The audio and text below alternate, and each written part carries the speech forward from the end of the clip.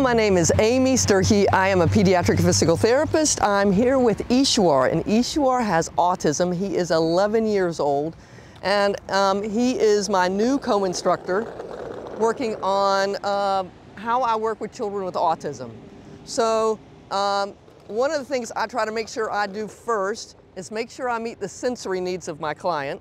So I will often start off with something sensory. So from one client to the next, that varies what's important to them. Eeshwar loves movement, so the scooter board is a good option for him. In my office, I will have a board where I have options for clients who are nonverbal, such as Eeshwar. I can have a picture board, or he has a device that he can choose what he wants to go first.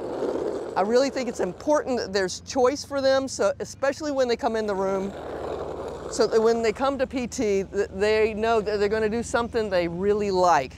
He's like ready to go. One of the things I like is the scooter board whip. I do it sitting, where I whip him from one side to the other side. It's a great core workout, and you can see he's smiling. It's one of the ones he likes.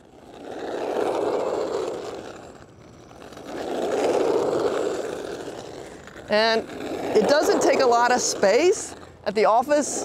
I can go in a ring around the clinic, but a lot of times my clients on the spectrum like with this scooter board whip.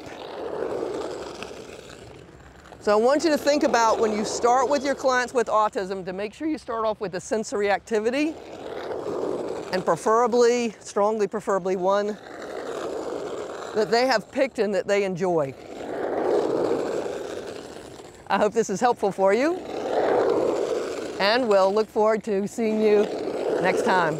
Thanks a lot. Can you tell them bye? Bye-bye.